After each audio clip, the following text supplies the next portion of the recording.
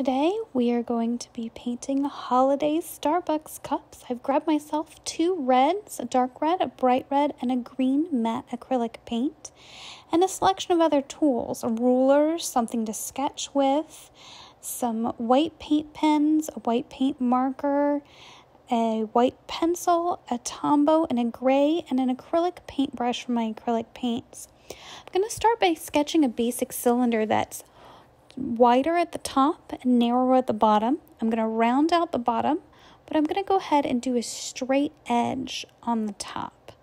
Then I'm going to grab myself a ruler and just really darken and define those lines so I have something nice to paint against that's straight.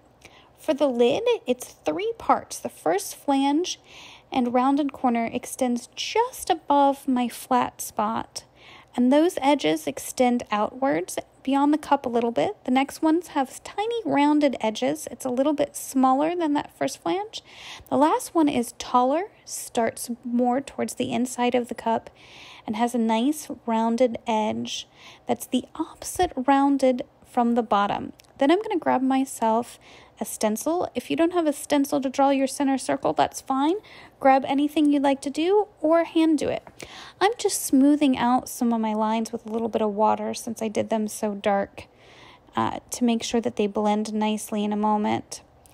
Then I'm going to come in with my green acrylic paint. I'm really just paying attention to those edges, trying to get them nice and round and smooth, and then blending the color inwards. I'm letting it be a little bit painterly and a little bit modeled. For the next part, I'm going to go ahead and grab the red and work my way down, again paying close attention, slowly going on those straight edges. This is about where I realize that I find it pretty difficult to paint at this angle, so I turn my paper. Feel free to turn your paper and make it as easy for your hand as possible.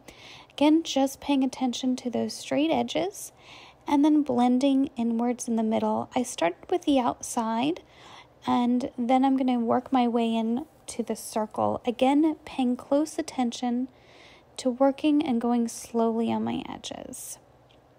And I'm also blending out any brush strokes so there aren't any big lumps, because I'm going to be drawing over this in a few moments with some pen, and I want to make sure that I have a smooth surface.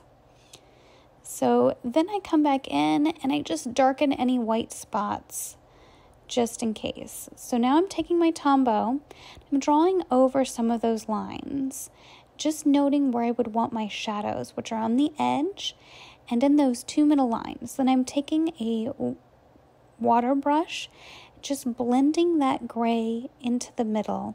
If you didn't have a Tombow, you could totally use a gray watercolor or even mix yourself some gray acrylic paint. You just want to blend it out in the middle to create a gradient so that it looks like you have a shadow of a cup. Coming back in now with that dark red, I haven't mixed anything. The dark red is a little bit transparent and I'm laying it straight on top of my bright red. I'm going where my shadows would be, under my cup lid and definitely along the left side of my cup. Then the bottom, and I'm blending this out into the middle of the cup so that just the edges appear dark. On my right side, which appears to be left because it's upside down, I've done a little bit less paint. Now I'm making sure to blend out my edges so I have a smooth transition. And you can see I made a little mistake. We'll come back and fix that in a moment, and that's quite all right. I'm making sure it's nice and dry for my next layer. I'm adding a little bit darkness right there on the edge, making sure that all of my corners are the darkest spots, especially along the left side, so that my shadow would be kind of towards the front and right side for this cup. I've come back in with a little bit brighter red just because I got a little too much dark in there, so I can blend out some of that dark. Now I'm going to come back in with a white pencil and work on the girl in the middle. I've started with the shape of her head and then the hat that extends far beyond her head. I'm using the pencil just to get a general sketch in. I'm sketching at her eyes. Now I'm going to start in with the white paint pen first and then you needed to, you could go back in with the green. But I start with a small paint pen, and then I'm going to move to a thicker paint pen. I'm just trying to define those lines and work my way there, especially around the face. If you needed to, you could definitely pop a little green back in here if you went a little overboard with the white. And that's the nice thing about this simple drawing, is that it's really only 2 colors. So here you can see I've outlined her body, and I'm outlining just the tips of that fish tail. And then I'm going to come right back in with a thicker paint pen that's just a little easier for me to work with. If you didn't have a paint pen on hand, you could absolutely do this with a white colored pencil, with an acrylic paint and paintbrush. Anything you've got on hand, I think you could make work. I luckily just grabbed my Sharpie, which is my go-to. It gives me a nice thick line.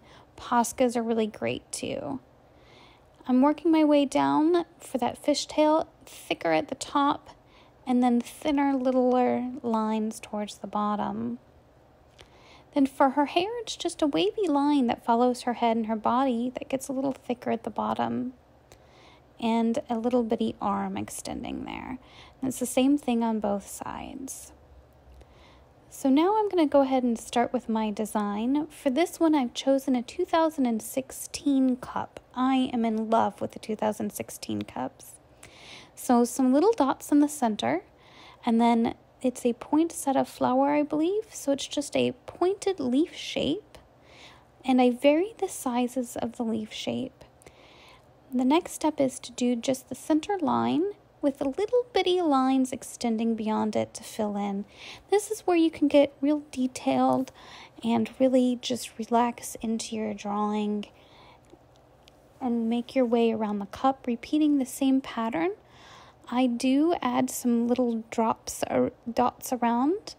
So for now, I'm going to go ahead and start with just the flowers all the way around, varying the size of flowers. Some are little, some are big, medium-sized ones. I do start with the center little dots first and then work my petal shapes around them. I do try to make sure that some go off the edge of the cup as though they're wrapping around, and some go underneath the lid. The second step for me is I come back in and I do all of those center bits at once, all of the veining inside the leaves. Here's a nice time just to kind of relax. You could do this in front of the TV if you wanted to, slowly adding all those little bits and bobs to make your cup look nice and detailed. Next step is some bigger dots close into the flowers all the way around, and then I'm going to go ahead and do some little bitty dots extending from the flowers. So then most will be around each flower and less as you go beyond. So the cup has an uneven distribution of dots, with most of them being around the flower is a pretty detail. And you can see that the cup really comes alive with all of these little bits.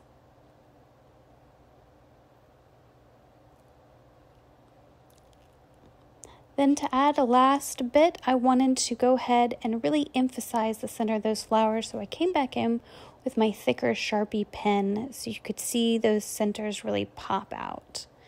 Here you can see my finished cup in detail. And it was just a really calm, simple way to get something beautiful and detailed. This is a second cup from the 2016 cup collection. I'll go ahead and link my Pinterest page of cups for you to look at. A third one, this one I loved the candy canes on, and it's just the same concept where you're doodling with the white paint pen. Loving this little reindeer here, again the 2016 collection. Here I went a little off on my own. It still looks Christmassy to me, but I did my own design with Hello Kitty. Super love Hello Kitty.